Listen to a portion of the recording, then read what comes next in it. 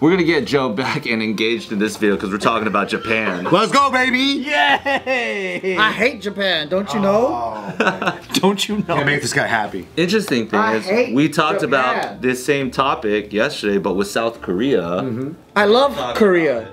with Japan.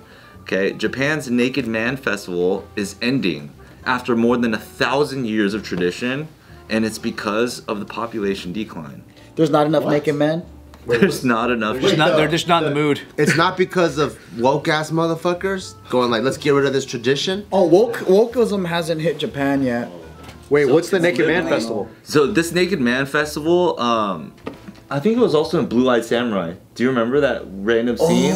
Okay, so basically in this area in Japan, the Sominsai Festival, aka the Naked Man Festival, involves hundreds of loincloth-clad men gathering at the Kokusekiji Temple in Oshu. Nailed it. To wrestle for ownership of a bag of talismans blessed by the temple's chief priest. So they It's just a festival that's been happening literally for over 1,000 years. 1,000 years. Why stop it? I like traditions like that. No one's going. But population is declining in the area. Damn. He's wrestling. He's like the guy that wrestles the snake in the sock. This dates more than 1,000 years. It's held annually on the 7th day of the Lunar New Year. Daigo Fujinami is the chief priest of the Kokusekiji Temple, announced that this year's festival, which was held 2 Saturdays ago or whatever, was the facility's last. Not enough. Why there's not enough people Population? to participate or not enough people to facilitate? Quote, this decision is due to the aging of individuals involved in the festival and a shortage of successors. Oh, it's because young people are like, that shit's lame, They bro. just I don't want to can't pass it fucking down. run around in G-strings all day. That's hard to get guys They to do. failed to sell it, basically. Yeah. There's a lot of shit like that, though. It's sad. There's a lot. You know how, like, there's an apprentice culture there? Yeah. So, out there, mandatory education, I think it's like 13 or 14. Because the average 14-year-old is already smarter than a collegiate, like, graduate here in America. So, like, you could take an apprentice route. Feel attacked. From 14, you could, you know how like Jiro Dreams of Sushi, he had all those little bitches working for him? All the little bitches. So you can get a job, you can start working, and it's a lot of like trades jobs too, like skilled jobs, like, but also you could become like an apprentice for an artist or whatever, and then you can take that route. But a lot of people don't like doing that because you know, the new generation just all over the world doesn't want to fucking like learn how to crack an egg for 10 years. It's brutal, right? Oh, I see what you mean. Yeah, like the first initial stages are not working. Yeah, you're mopping floors, you're like cleaning like the windows. judo places, how they just make you clean it's the mats. tough. Yeah. And then, like, to be honest, like you when you're done, you make like 30K a year for like 10 years, and then maybe one day you'll be good enough to open up your own studio. But it's brutal. Like small businesses out there, like you just don't make that much. Everyone there probably works like a couple of hours more than people here, but you make way less. You make like half. But they sleep in the middle of the day and close all their restaurants for no reason. Oh yeah. Because they lazy. No. Yeah. Is that really why? No. There's like a tofu guy that was showing his day. Like he wakes up at like 3 in the morning, fucking does all his fucking labor, and then he makes tofu from scratch, and he makes about 20 grand a year. But the difference is their quality of life is good. Cause like you don't need a car. It's cheap as fuck to rent a place. Like your house, like if less than $1,000, you could get something pretty sick, a nice apartment, whatever. Food is very cheap, all this stuff, right? So it doesn't cost that much to exist. But I think the issue is the towns outside of the 2 major cities, Tokyo and Osaka, they're all becoming ghost towns. So there's no ecosystem. So then everybody's moving to the major 2 big cities, and then everyone wants to work for companies or whatever, or Gen Z doesn't want to work at all. And then you have like the population decline, and then you don't have that many people being successors of the crafts. So whether your family business that you had for like 300 years is dying out, or whatever you're doing from ceramics to like whatever, those skilled professions are dying out too. So I don't know, maybe it's just all around everything's dying out, but what's growing is anime weebs move into the country, dirty underwear vending machines. It's just changing from naked man and G-string to like AI fuck robots or something. I think that's what's changing. It says it right here, yeah, Japan's changing to AI fuck robots. That's the new festival. That'd be a cool festival. I just saw a recruitment video That's a too. wild festival. There was this video right now. It's pretty funny. This guy goes, Indian, if you have a visa, Indian student, please come to Japan and study. That's a guy? Yeah, he was saying that. And in the comments, it's all these Indians saying, don't come here. They're so racist. I don't ever fucking work in Japan. No way. I live in Japan for X amount of years. Don't come here. Japan probably is like one of the most politely racist like places on the planet. Politely racist. Yeah. It's like no offense, man, but Who are they mostly racist to? other Japanese guys that are not from Japan. My brother worked, he was born there. And then like, I think in like 10 or 12 years old, he came to the States, right? Grew up here. And then after college, after all this stuff, he was like, you know what? I think I'm gonna probably like work in Japan, travel around, and like it's like get connected to my roots and shit. So he had a job with Toyota. He went over there, and then he's like, man, I'm an introvert, and like I can do with very little, you know, friends and shit, but Japan's fucking sucks. And I'm like, why? And he's like, it's hard to make friends here, dude. Like, it's so hard. Like, everyone's already like, once you grow up with your friends from junior high or whatever, you know, you have your little cliques.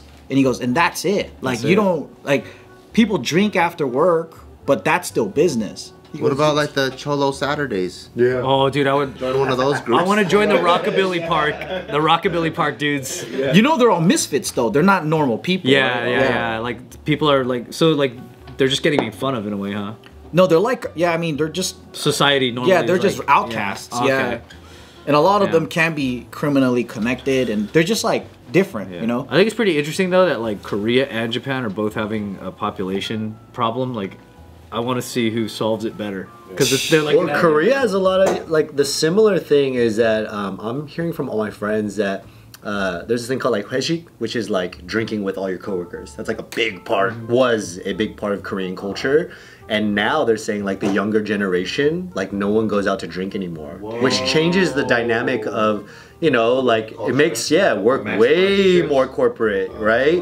But they're also saying like the differences, and I feel like I'm hearing like murmurs of this in America too, which is in this like social media age, like you getting like shit-faced drunk can be immortalized, right? Think about all our moments where you're just like, but those are sometimes your best nights and good stories with your friends. But no one's recording. Yeah, but now if that happens, that's like so much shame that you feel, and that's like imprinted for kids starting at middle school and high school. One kind of shameful moment, and they're like, I'm never fucking doing that again. Forever, yeah. And that's baked into like this new culture where now I'm hearing from all my cousins in Korea and my friends that like, yeah, they don't party hard. Younger generation does But that's happening in the States too, you know that? Like less people are binge drinking drugs. Like it still happens, but not like our generation. When you're face. I woke up on the couch last night. That's our generation. They're saying like That's just anting. Gen Z and younger, So we want to bring that in. they're less sexually active too. Gen Z and younger. Yeah, that's a big one too, and it's happening worldwide and shit. But maybe they're just smarter. Like maybe they're looking at what fucked up, and then they're like, I don't want to fuck myself up. Like that's stupid. You know how like when we was kids and there was no social media, but everybody knew how to fucking take the video game out and blow into it everywhere around the world, and there's just like this weird interconnected human experience. Is that like in any way related to a concept where same thing in like a weird world's way of healing itself? It's like we need to kill off a few of these human beings, so just like everybody socially just stops fucking or doing. Gaia is controlling its population. Yeah, like the frequencies are just happening in such a way that like it seems like we're going backwards because people are about to die off like crazy, but then once it actually does happen, there's a weird self-correction that the world undertakes. I mean, hard to deny it if you have like men's sex drives low, sperm counts low, hella more gay people. Porn's pretty good right now, but You know what I'm saying? have you seen the websites? They got a lot of selections. I feel like it's porn, dude. I feel like everyone just just watches porn all the time. I think that's what it really is. But there's also like, well, I guess more recorded, more gay people than ever, more trans people. You know, I'll say this, bro. If I was 17 and I had a hard time talking to girls, and I could just jerk off and just that's it, I would probably just do that too. Yeah. You know what I mean? Like, we're lucky we grew up in a time. We grew up in a time where we had to like go search for that stuff. Like nowadays, everything's so accessible where it's like, why would I go talk to this chick when I could just beat off? But that's like going to Costco and just going and getting a sample of everything. Don't you want to buy the big box and eat that too? But sometimes it's too, for some of these people, I think It's too spicy. it's too scary to go do that. But I also feel like there's caution now with like the Super Saiyan woke culture. I also feel like the caution levels of like what's being disrespectful, the boundaries. I feel like that's super baked into this younger generation on a different level. If I was single now, I wouldn't be talking to nobody. I wouldn't cold conversation any girl. You wouldn't know how to engage. Yeah, you wouldn't know how you would rub some off It's just the not wrong worth. way. It's not worth the trouble. It just isn't. But when you watch a porno, don't you want to do that in real life?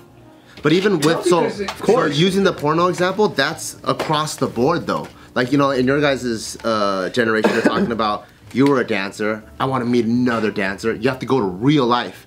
These days, people, they want to fish. Oh, I just watch fishing content. Like, there's porn for every genre.